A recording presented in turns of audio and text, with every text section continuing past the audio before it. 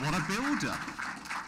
What a build-up. I mean... Yeah, it's nice to be introduced instead of introducing for a change. Absolutely. And that's all I've done, really, for about 50 years. I've introduced other people's talent. Could there be a luckier job in the world, for example, than being on radio, and all you do is a few words into the most wonderful recordings that people have spent maybe hours painstakingly doing in the studios, and they've all kept me going all these years, so I'm very grateful to them all.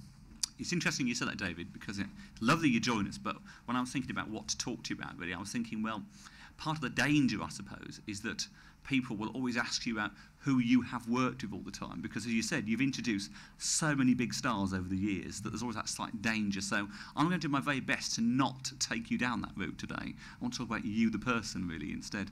And so, I mean, whilst feel free to tell your anecdotes if you want. Don't feel you have to, because I think what interests me is you, really, and your career, because, I mean, I guess people come and go from radio all the time in that sense with DJs wise, but your career has been so long and been so varied and has been across the country so much as well that I guess I mean, I knew you as a personality many years before I knew you were a radio DJ. You know, I knew your TV work, if you like, before your radio work. So tell us, how did it all start? You mentioned RAF Bridge North earlier, we were outside. Yeah.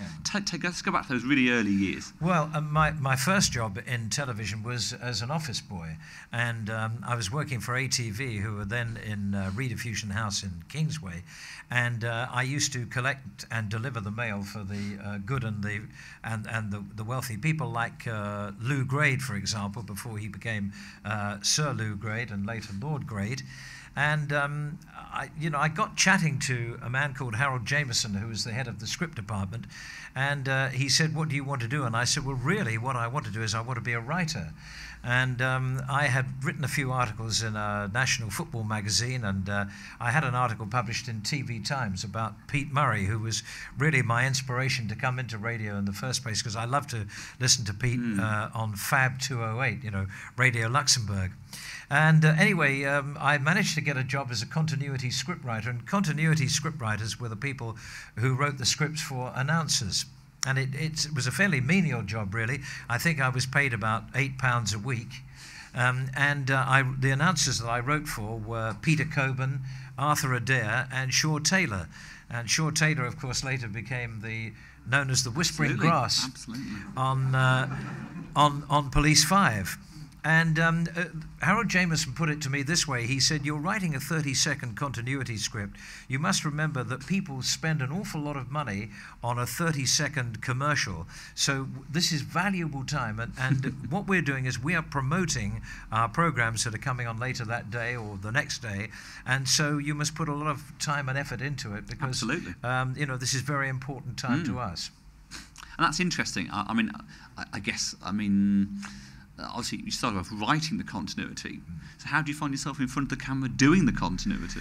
Well, then I got called up for my national service, which I know really dates me. Absolutely. And I had 2 years in the RAF, and I came up here to do my square bashing at Bridge North, which is just down the road. Absolutely.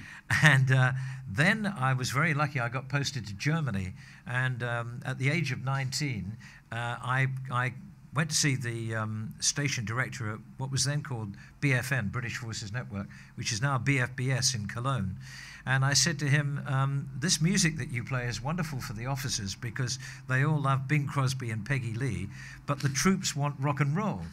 So he said, "How do you mean rock and roll?"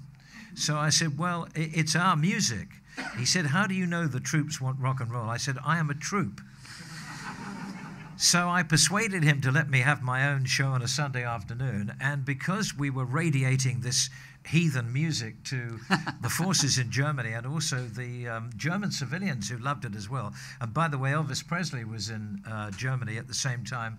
He was, I think, near Frankfurt with the American forces. And because we were radiating this heathen music, they followed me with a talk by the Padre. And I think he was there to cleanse their sins. Absolutely, absolutely. After listening to this. But heady days. He was very happy because what it did, it gave him an enormous audience because all the troops tuned into the show.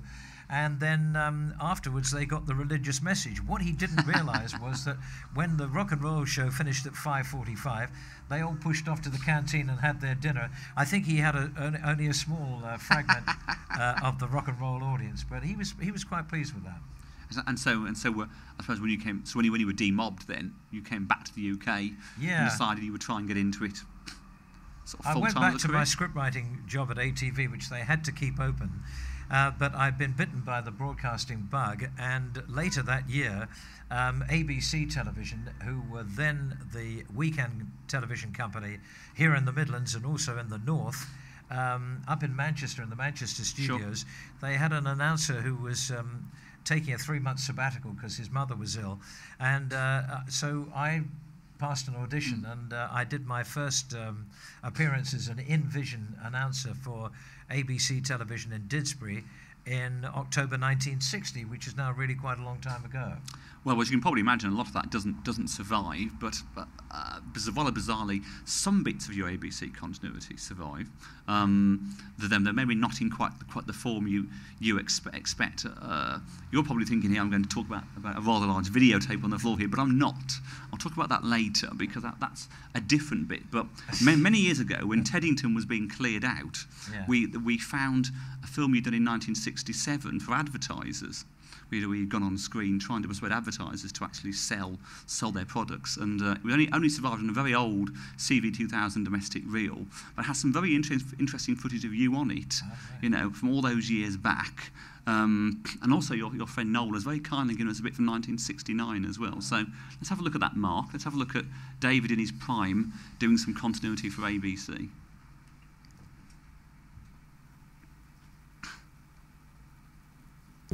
Well, at 5:50, there's more chaos in the way in the shape of Just Jimmy. Jimmy averaged an ABC network rating of 48 last winter, which is a great record for an early evening show. But comedy always goes down well around this time, so after half an hour of Jimmy, there's more laughter for the next 70 minutes. First, there are 2 programs sharing the 6:20 slot. A couple of Mike and Bernie Winter shows to start with, and then from the 20th of January through to the 9th of March, a brand new edition of Doddy's Music Box takes over. But I'll let him tell you all about it. Hello again, just a reminder that tomorrow is lift-off day for Apollo 11, and our coverage and our programme Man on the Moon begins at 2:10 tomorrow afternoon. But now we move along with performer and composer and Anthony Hopkins. So were you writing all that yourself? Wasn't I posh? You were very well. Actually, I thought no. Actually, I didn't think you were very posh in that. Everybody had to speak. Very, very if you normal. didn't speak with a standard English accent, you wouldn't get a job on television. Nowadays, continuity announcers all have accents. Excuse me, if you don't have an accent, you wouldn't get a job. So what you get now is "Why, aye, kidder, coming up in a minute, like it's well, pet, you know." But in those days, you had to speak standard English with a very posh accent. And I remember saying, "This is ABC, your weekend television in the North." And that's how we used to speak. And it's unbelievable. You look at it now, and it looks so... I mean, nobody talks like that now, do they? I don't know. I mean, I think when you put it in the context of the BBC, which were even more... Plummy. Sort of plummy, they really were, Yeah. and started off wearing evening dress and formal suits. I mean, I guess ITV was probably considered to have dumbed itself down there because you weren't wearing a bow tie. Well, we did. No, we did. When I started at ABC, in the evenings after 7 o'clock, we wore dinner jackets and bow ties. And when I got to the Didsbury studio, I think I was about 21 or maybe 22, and I'd never didn't own a dinner jacket. I'd never worn one in my life. I'd had a very sheltered, impoverished childhood. And so John Benson, who was the senior announcer, lent me his jacket. And unfortunately, John is probably about half a foot taller than me and somewhat considerably slimmer. And so what happened was that I couldn't do it up. It was too tight to do up. And I had to keep my hands under the desk because the sleeves were down to here. Did you write your own material? Was that written by you as well? We had continuity scriptwriters who Oh, right, wrote so it. you couldn't write your own material? No, but you ad-libbed quite a lot around it, and the best time for ad-libbing was on Sunday night, after Sunday night at the London Palladium, which is a big live variety show. Very often that would underrun and you could often be left with 3 minutes to fill, and all you had was the radio time. So 3 minutes to camera is a very long time. Absolutely. But in a way, I look forward to it. It's a bit like being a goalkeeper in a football team. You know, if the ball never comes your way, you never get to shine. And so, I hope that my defence would let me down. And I would, so very often it happened, and outward Shirley Bassey would be singing, and she'd decide she wasn't going to do the last number or whatever it was, or somebody's act had underrun, and bomb, there you were, to camera, and you've got 3 minutes to fill, and there's the clock. So how do you fill it? I mean, obviously you've got the initial panic, but what kind of stuff would you say? Well, you would have while the show was on, you would have ideas in your head of what you were going to say, and you would have the TV times, and you would have the rest of that evening. The problem was that after the Palladium, there were probably only about 3 more shows to talk about, and then ABC, when Monday came around, Granada took over as the company, so it was all their shows that they were glad, obviously, of the publicity, but very often you'd be getting looking at Monday's TV times, and you'd be talking about programs that Granada would be showing the following day. But Howard Thomas wasn't very happy about that. Well, I think Howard Thomas loved it. The thing about Sunday night was, at that particular time, to give you a flavour of the time, there were only 2 channels. There was BBC and there was ITV. And ITV on Sunday night had an absolute blockbuster schedule. You had Sunday night at the London Palladium, live variety, with the Lou Grade brought over the biggest stars from America, Bob Hope and probably Dean Martin and people like that. You had Armchair Theatre, which was wonderful drama.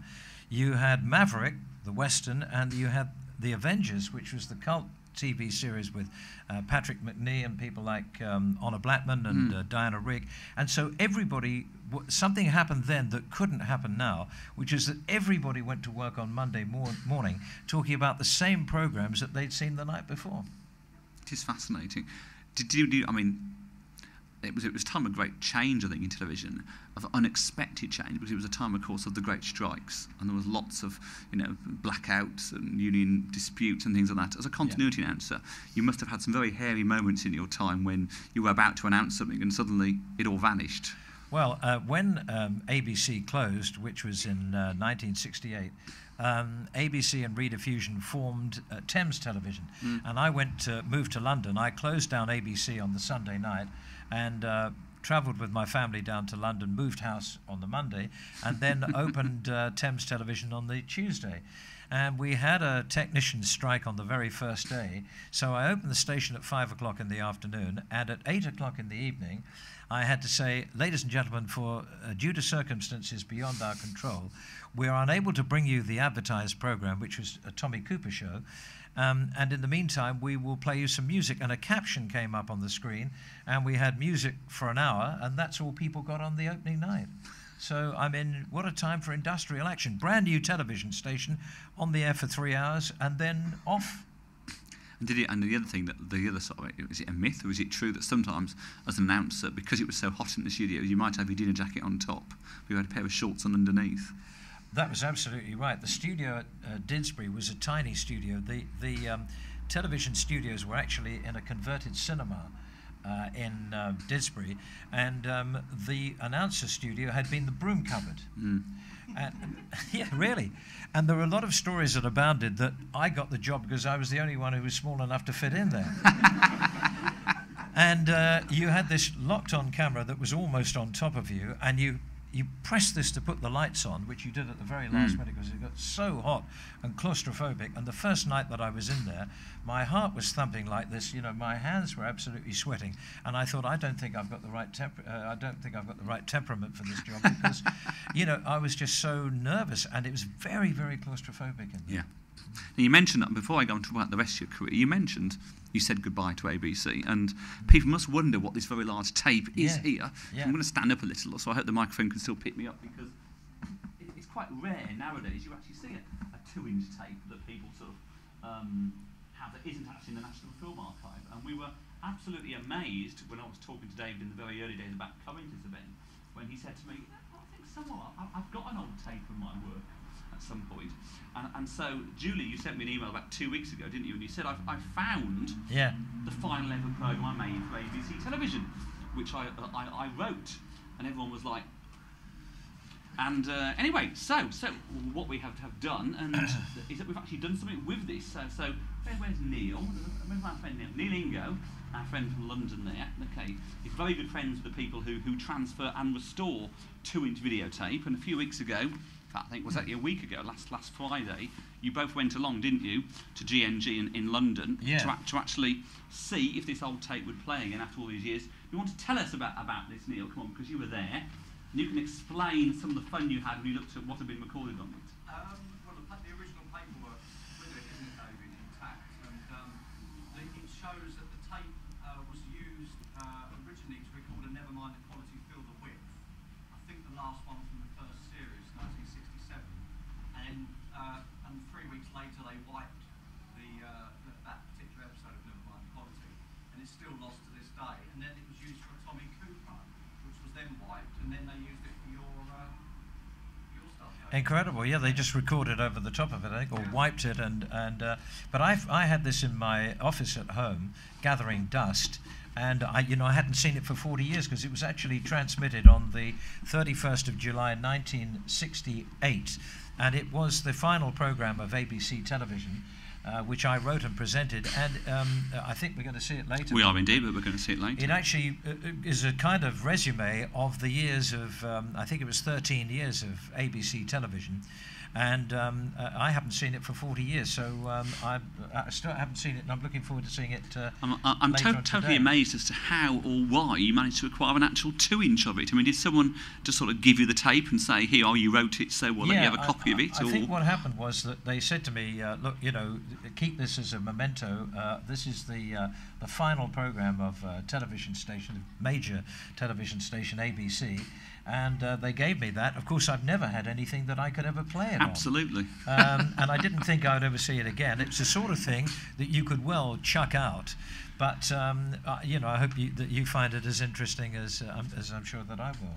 And the story gets even funnier because obviously Neil and David went along to GNG to actually transfer this, and when they got there, there was a fault on the 2-inch machine, so they were sort of held up, so to speak. So I think it was done actually probably Thursday this week, literally 2 days ago they actually transferred it. But they're sitting there talking about it with the engineers, and the engineer says, well, but why do you want to transfer it?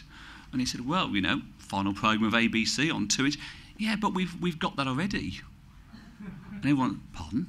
You've got it already. And it turned out that the same company had transferred the Midlands version of the Goodbye to ABC programme 10 years earlier. So the other continuity announcer who did the Midlands version, Sheila Kennedy, had also got a 2-inch. Yeah. So we actually have 2 of them. Yeah. We have the Goodbye to ABC Northern version, courtesy of David, and now Kaleidoscope has the Goodbye to ABC Midlands version, courtesy of Sheila Kennedy as well. So Sheila Kennedy is unfortunately not very well, I was told, but some time ago she let them have the guys that we were talking about, let them have this DVD copy, and I gather that the clips of the ABC programs are the same. It's just that Sheila and Philip Elsmore, who were the announcers here in the Midlands, presented the Midlands edition, and I presented the Northern edition in Manchester. So the links are different, but the clips are the same.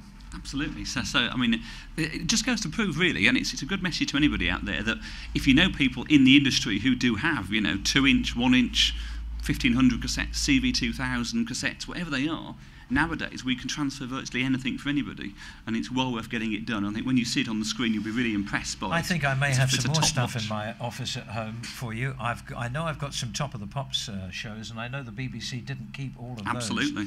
I mean, I find the fact that the BBC got rid of editions of Top of the Pops absolutely staggering, really, because, when you think now, you could sell those programs all around the world. Absolutely. And the fact that the program isn't on anymore, it's still a great brand name, isn't it? Absolutely. Absolutely. And now just moving on from the continuity side, I mean, obviously we saw a clip there talking about you introducing Doddy's Music Box. And you've made several remarks about your height, which is interesting, because the one thing I was really worried about coming into this, I was thinking, well, you acquired this nickname Diddy Hamilton, of course, which Ken Dodd sort of gave you. I'm thinking, probably, 40 years later, he's sick and tired of people using this nickname, and he'll kill me the moment I mention it. How did that come about? I don't really have a lot of choice, because when we rehearsed the show, Doddy's Music Box once again at Didsbury. Ken Dodd had only seen me on television sitting down and thought, you know, I was quite big. And then he was surprised to find that I was probably about 6 inches shorter than he is. And on rehearsal, he called me Diddy David. And which, you know, had a certain alliteration to it. And he said to me, took me aside afterwards, said, "Do you mind me calling you that?" He said, "Because if you mind, I won't do it anymore. But if you don't mind," he said, "I think it'll stick." And I've been stuck with it now for 40, yeah, probably 40 odd years. And so I think, you know, I don't have a lot of choice in the matter really, but I think you might as well make the most of these things. So I even got my own number plate, Diddy, which I've stuck on a Mini Cooper. So I've got this little Mini Cooper, which is a Diddy-mobile, and I drive around with Diddy on the number plate. Sounds good to me. We're going to have a look, I think, at a clip from the sole surviving Doddy's Music Box now as well, aren't we, Mark? Ladies and gentlemen, a great many people have found peace of mind through the teachings of the Yaharishi and transcendental meditation. What kind of a man is the Yaharishi? Let's find out now as we meet with his followers, the Yaharishi Doddy.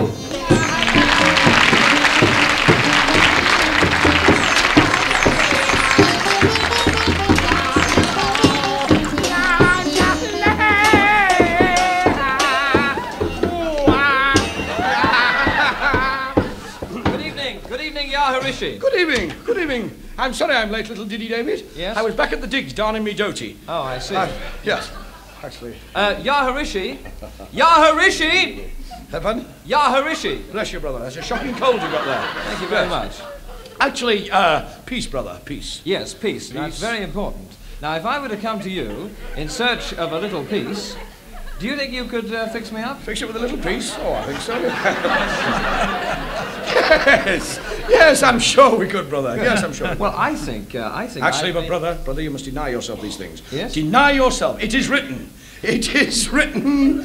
One must never look upon the wine when it is red. Well, I must say I rather like the shape of the bottles.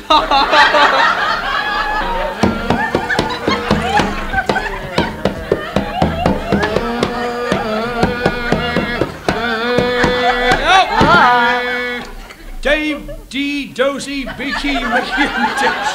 Oh, yes. Sit down, brother, and take the weight of your queries. Thank you very much, yes. No,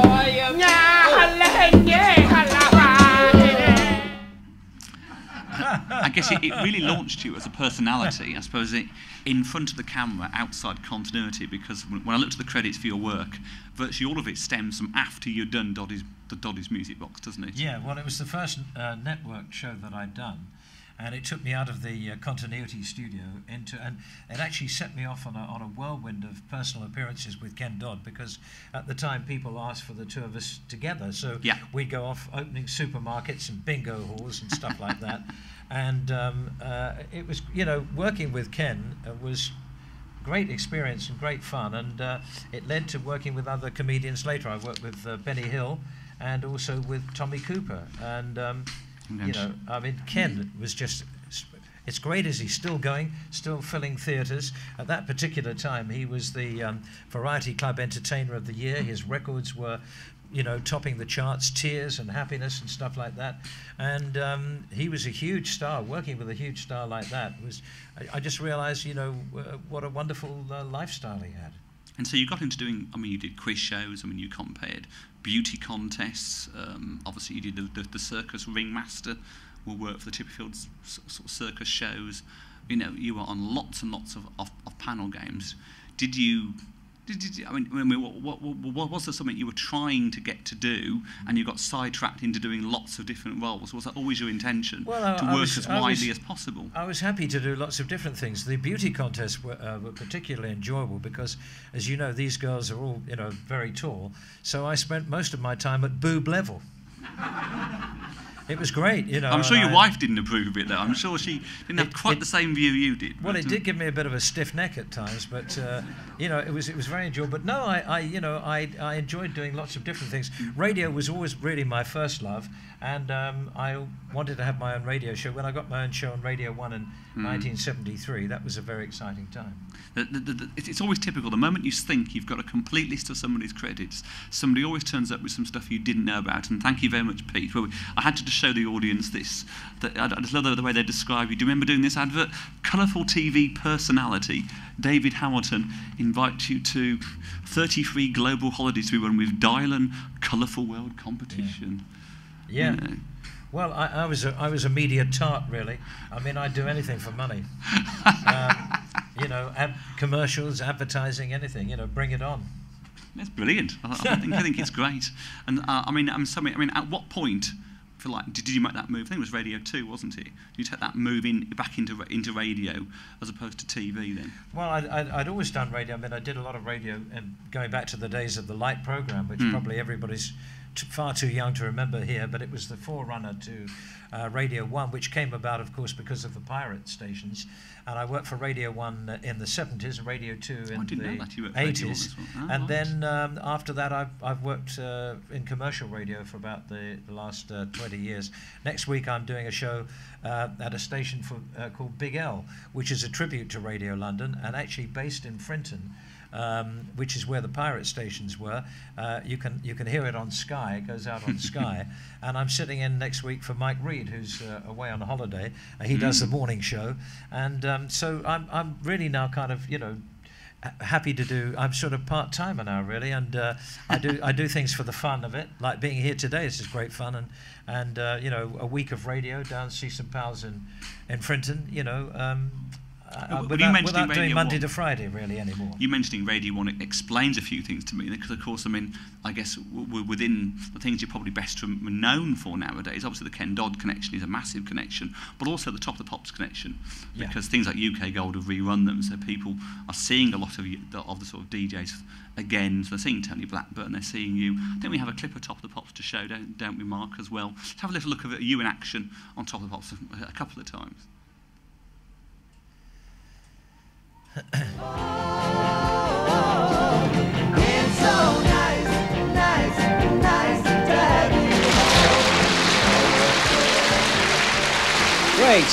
That was the New Seekers, the New Seekers, with their two new members, Kathy and Danny, otherwise known as Daphne and Canny, and it's nice to have you home again. Do you all like tea? Yes? Do you have tea at 3 every afternoon? Well, we have tea at 3 every afternoon on Radio 1. Would you like some tea right now? A little bit watery, isn't it? I'm sorry about that. We're going to have a Boston Tea Party with the Alex Harvey Band. Are you going to the party? Going to the Boston Tea Party. Going to the party. What a wonderful world, and what a really super guy too. That was Johnny Nash. Actually, I have a disappointment for our audience here tonight, because we were hoping that Tony Blackburn would have joined me, but unfortunately he had a rather nasty accident this morning. Somebody broke into his personal private library and stole both his books. One of them he hadn't finished colouring yet, so it was really nasty. Never mind, to cheer you all up, here is the lovely Cherry from Ruby Flipper, dancing to Dorothy Moore and Misty Blue.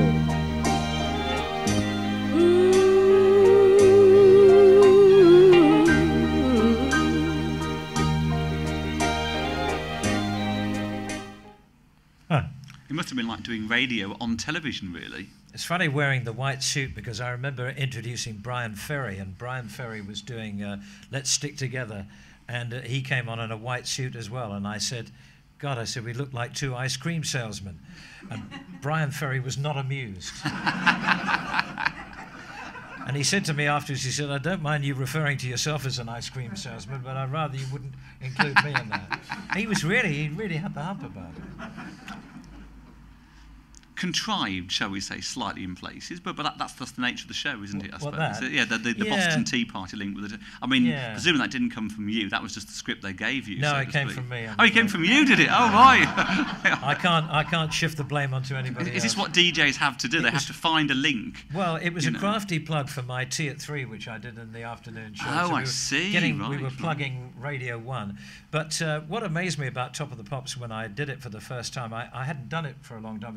I I joined Radio 1 in '73, and I wasn't able to do it because I was an announcer at Thames Television. Sure. So I gave up that job for a year or two to do Top of the Pops, and it was something I really, really wanted to do. I was really excited about, and I was amazed at how small the studio was and how few people were in the studio. There were only about 100 kids, and the floor manager used to herd them from one set to another, you know, so it looked much, it was cleverly shot. It looked much bigger than it was, but actually it was all very, very small. It's interesting. I mean, I guess I mean, what comes to mind really is that you were quite a specialist in doing sort of live television, weren't you? I suppose all the radio work gave you the skills to think on your feet, to ad lib, you know, to build those links. And did you ever feel that that was one of your fortes, that you had that ability to do things as live? I loved doing live television. Of course, having been a continuity announcer where everything is live, I was used to it. But I remember one year I made a terrible gaffe, and I was introducing the World Disco Dance Championships for 1979. And at the end of the show went swimmingly right until the end.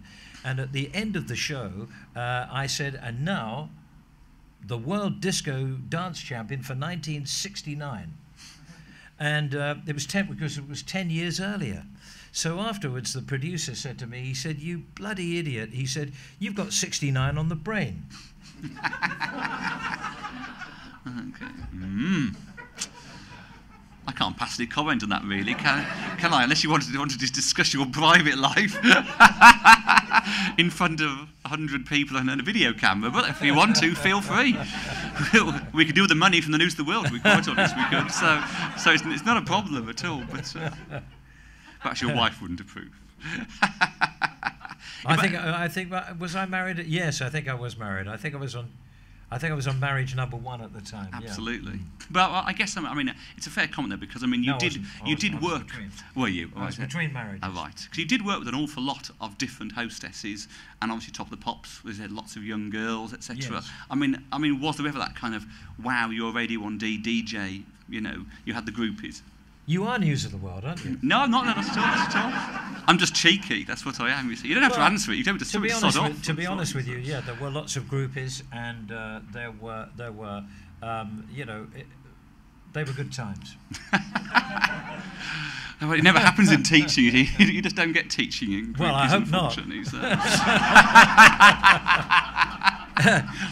Absolutely. At least mine were all over 16, unlike one well-known DJ that I wouldn't like to mention. Absolutely. But I guess, I mean, yes, it was. And I guess, I mean, gosh, I've lost my train of thought completely there. Yeah. That's complete. I'll take some questions from the audience while I regain my composure. I'm sweating now, because that's quite got me hot under the collar. Any questions before I carry on? Because let's do a few bits. Go on. I hear you used to work at Time Teams as an announcer. How did you get to work there? Well, after I'd been at ABC, as I told you, for 3 months while somebody was away, and then he came back, and so I then auditioned for a job at Tyne Tees Television, and I went up there in 1961. I was there for about a year, and I remember what I got paid for it. I was paid £30 a week, which was 1,500 quid a year, which was you know, quite good money in those days.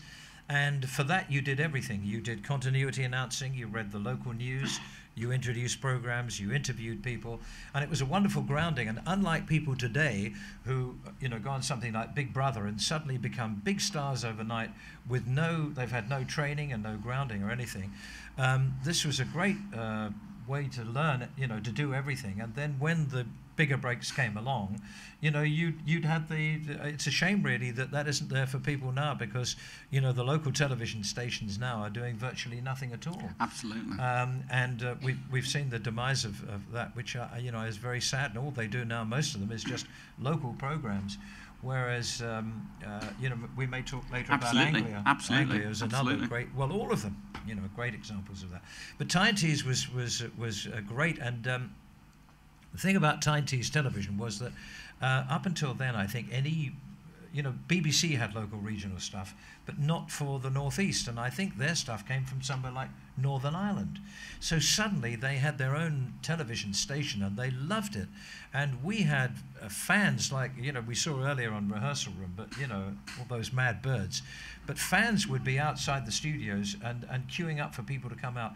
And every lunchtime, they had a live variety show called the 1 O'Clock Show. And George and Alfred Black, who were the impresarios, of lovely, lovely people to work for, brought big stars up to Newcastle, people like Shirley Bassey and people that they'd never had the like of those before, And I mean, it sounds hard to believe now because stars, travel all over the place, but they didn't then. And it was a great station, and I was there in the pioneering days, which I was very lucky to be. It's great. Any more questions? I'm sure there's another one. Some other hands went up at the same time, but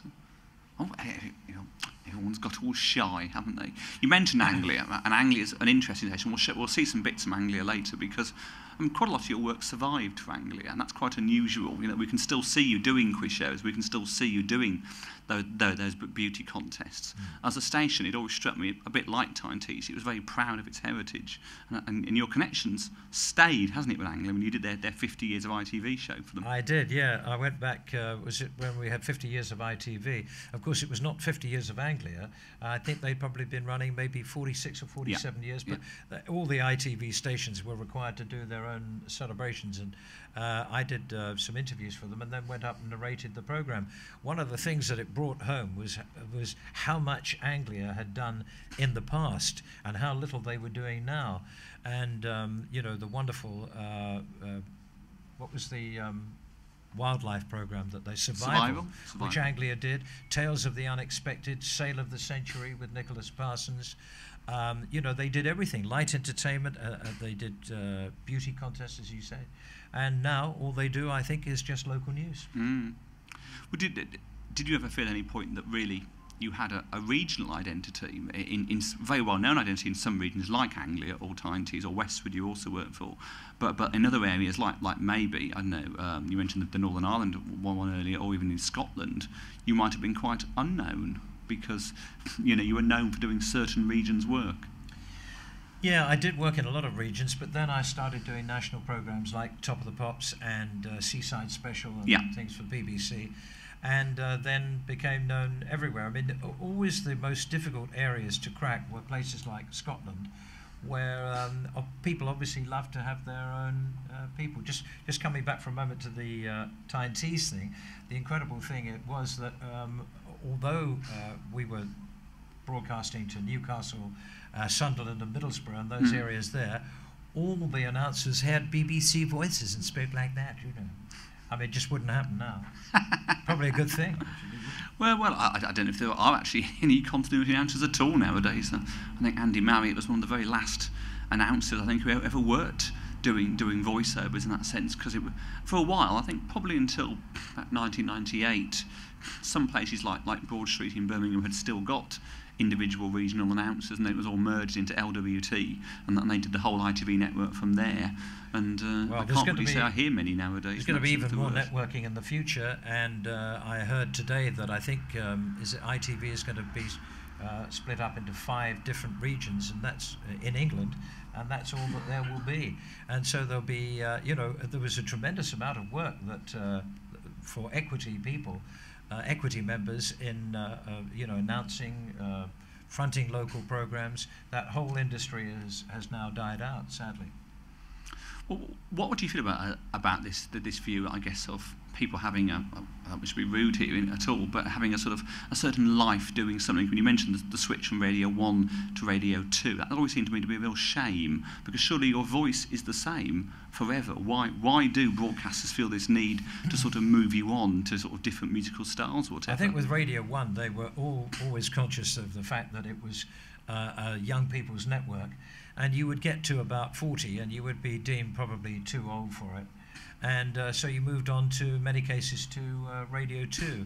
My programme at one time was broadcast on Radio 1 and 2 for economy reasons, and when they got the money back, I went to Radio 2, and I really enjoyed it at Radio 2 until we had a head of programmes who came in, and wanted to turn it into a sort of geriatric music station. And I was being asked to play Vera Lynn and Max Bygraves, and I'd been playing T-Rex and Rod Stewart, you know. So that was why I left, and I left on a principle. And ironically now, Radio 2 is exactly the station that I thought it should have been then in 1986. I mean, you're so right. I mean, to me, I mean, meeting you today, obviously for the first time, meeting you face to face, I think you're as young as you probably were 40 years ago, in that sense of the word. Well, because I think young is about a state of mind, young, and your voice doesn't change, and I can't work out why they would feel the need to move you on to another radio station in that way. Because that would have been our argument for, you know, preservation or survival or whatever you like to call it. But you know, bosses, I think, you know, there's a kind of, in radio and probably television as well, there's a kind of it's a bit like a relationship. You know, you have a honeymoon period, and then you have a period when you become part of the furniture. Then you have a period where somebody else becomes more exciting, and then you have divorce. You know, that's seems to last about 4 years.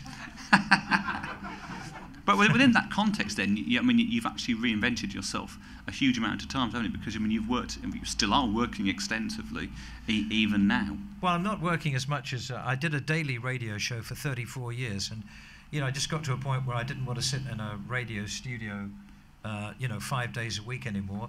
And what I do now is I do a program called The Million Sellers, which is, you know, I sell to various different radio stations, and it's the stories behind that are records that have sold 1 million from the early rock and roll days through to today. And I go to a studio once a fortnight and record a couple of shows like that. And you know, I enjoy doing that. What I do now, the things that I really enjoy doing, rather than thinking, oh, I've got to earn a living, you know. Were there ever times when you had to grit your teeth and think, I don't want to be doing this? You know, that I don't agree with what I've been asked to say, or I don't agree with what, you know, this piece of music or whatever, and you felt you felt difficult? I didn't like the idea of the geriatric music policy at Radio 2 at that time, and Radio 2 now, of course, is great and very, very popular. But I worked for a very unpleasant boss at Capital Radio, and without mentioning any names, it was ruled by fear. And I worked there for 6 years, and when I left, I never looked back over my shoulder. Normally, I'm very sentimental and nostalgic, and I remember lovely things, but I just couldn't wait to get away from there, you know. And that was just because he was a particularly unpleasant person. Most of the people I've worked with have been very nice, you know. Absolutely, absolutely. It's interesting. Any more questions? Any more questions? Go on.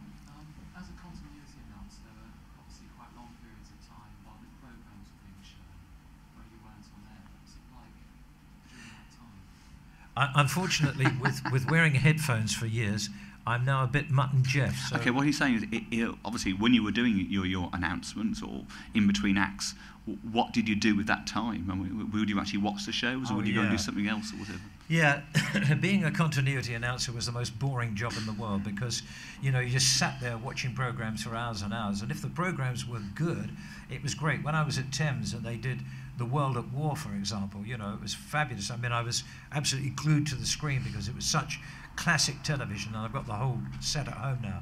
But there were some crap shows as well, you know.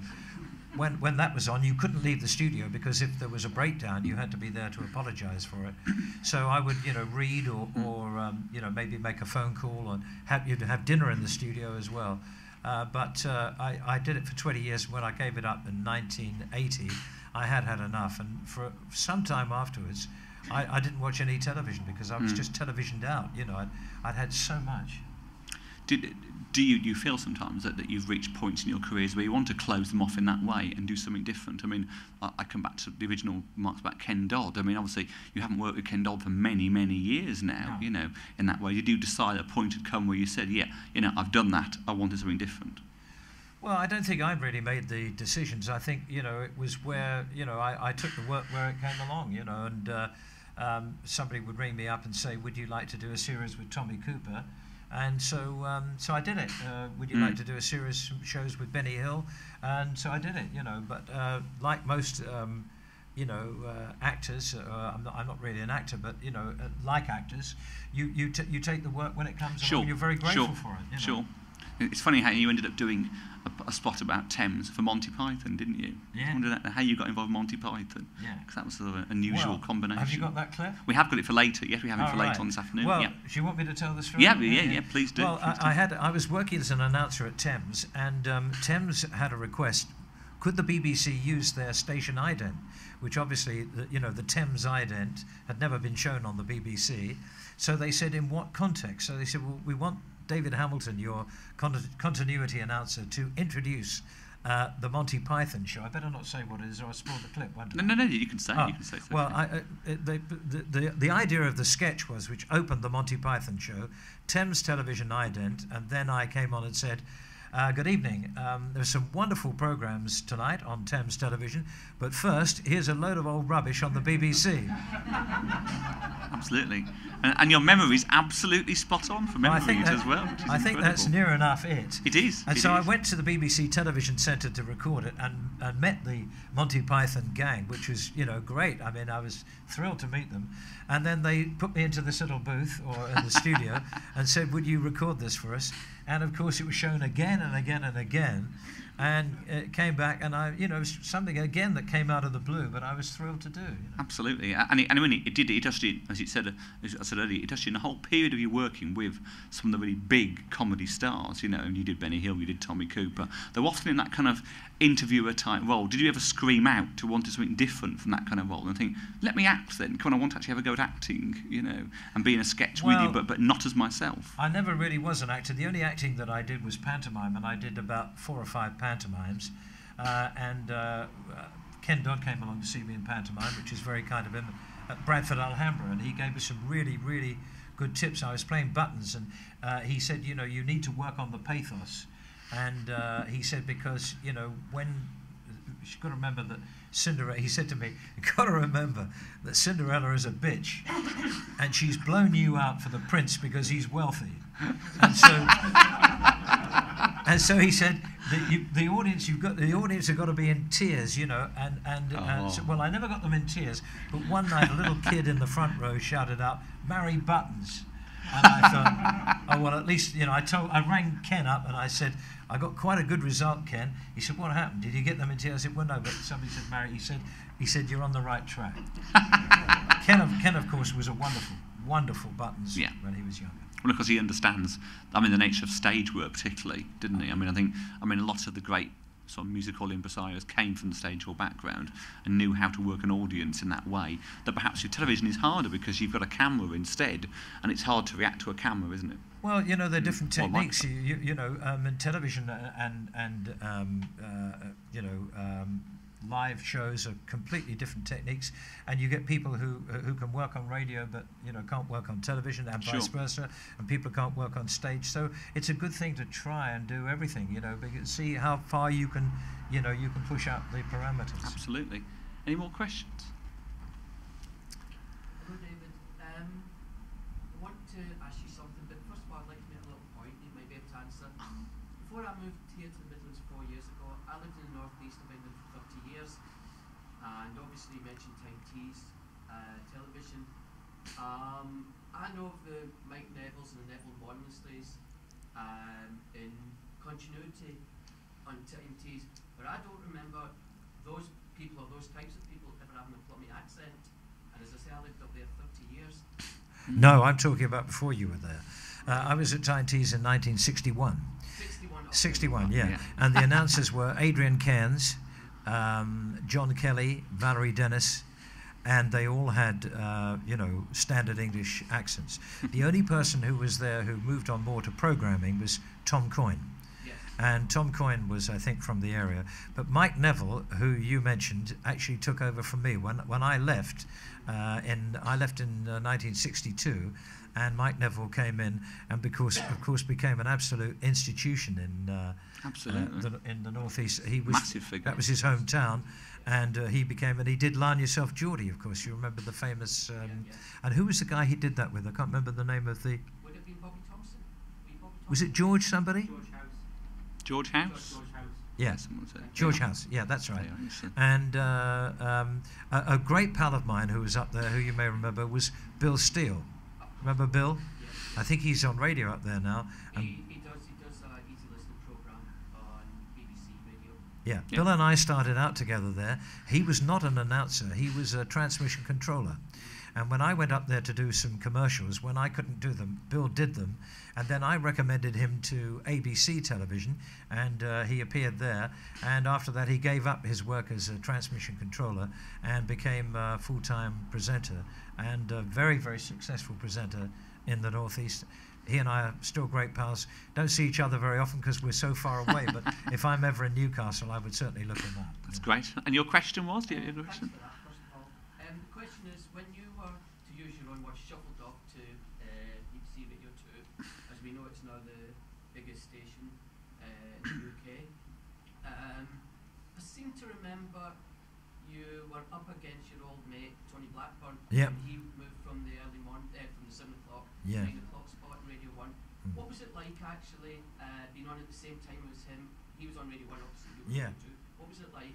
Well, it was crazy, wasn't it? It was stupid. I mean, Tony and I had always insulted each other on the air and been pals and everything.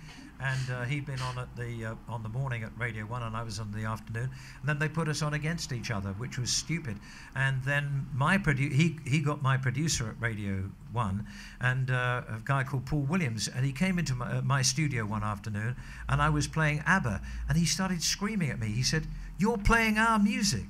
And I said, "Hang on a second." I said, "Are ABBA under exclusive contract to Radio 1?" I said, "I think we can play them at Radio 2 as well."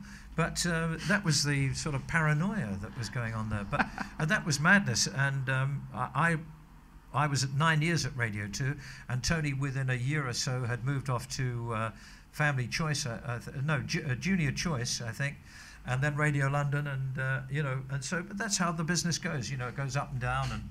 But we were both very annoyed to be put on at the same time, and programming terms, clearly it was madness. We were just going to actually kill each other.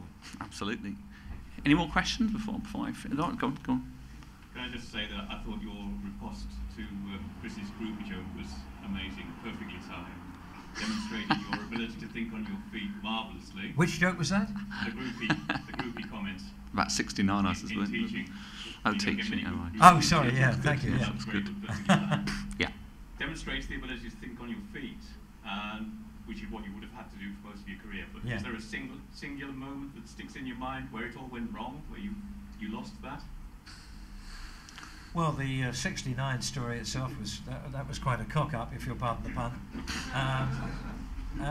There were, trying to think of like really bad times or things that, yes, I remember when I was doing Top of the Pops, and I was known as Take One Hamilton. I mean, I used to do things in one take, and this particular day I was introducing Georgie Fame.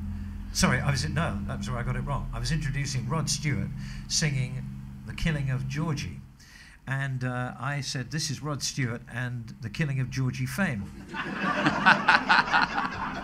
So the studio manager went, "Cut," and he said, "It's not," and I was standing on this rostrum, and he said, "It's not Georgie Fame." He said, "It's The Killing of Georgie." I said, "I know. What did I say?" He said, "You said Georgie Fame." So he said, "We'll go for another take."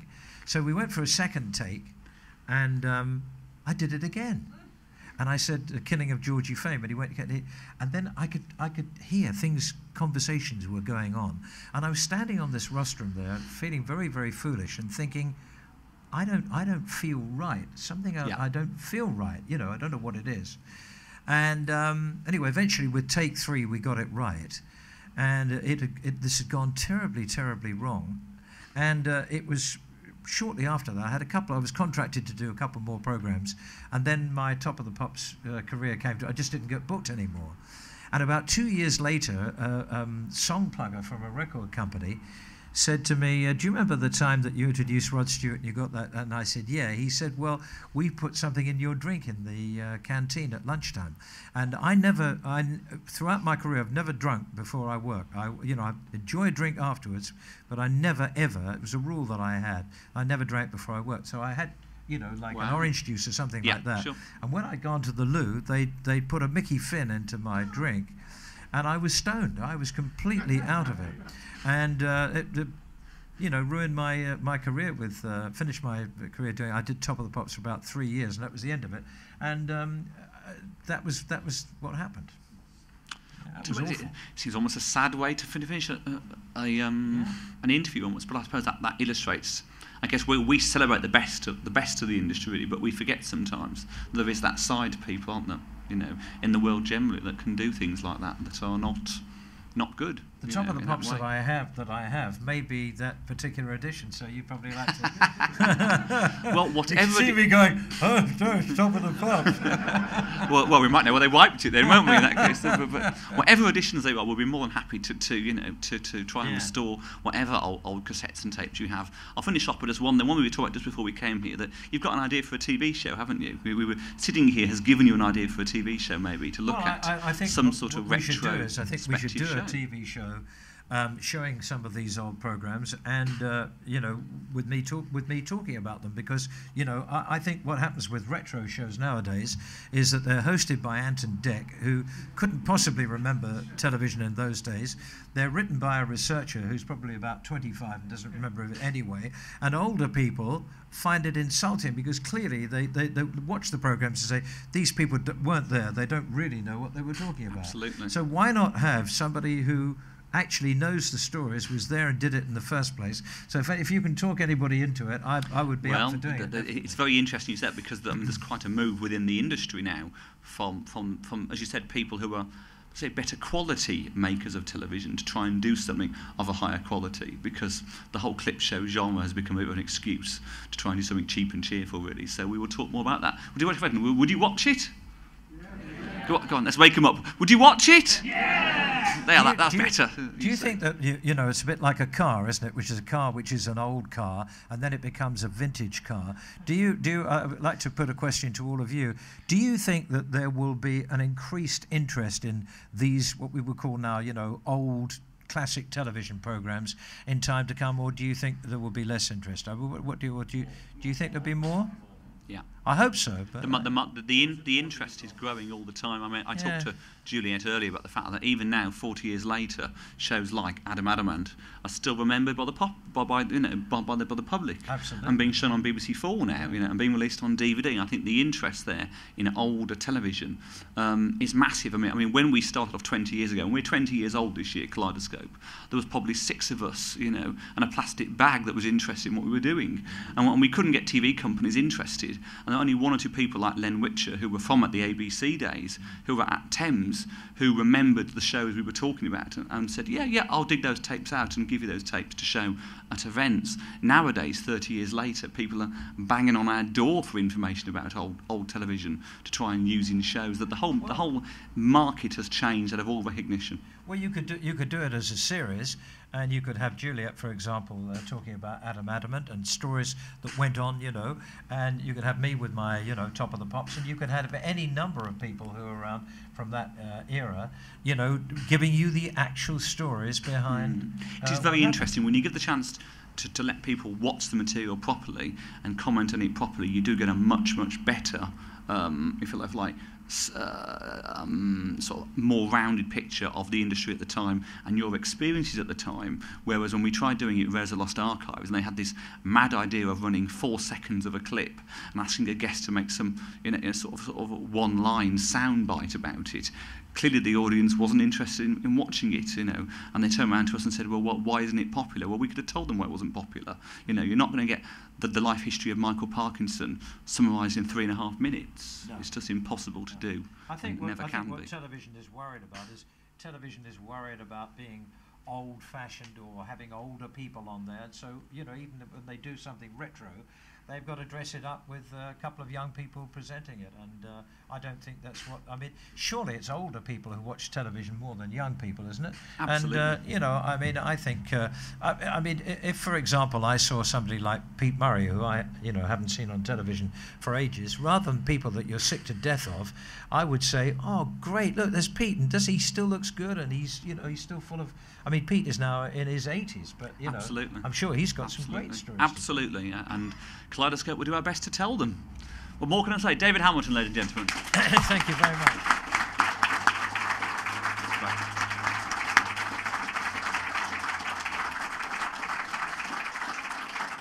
I think Simon's going to leap in hot foot, are you?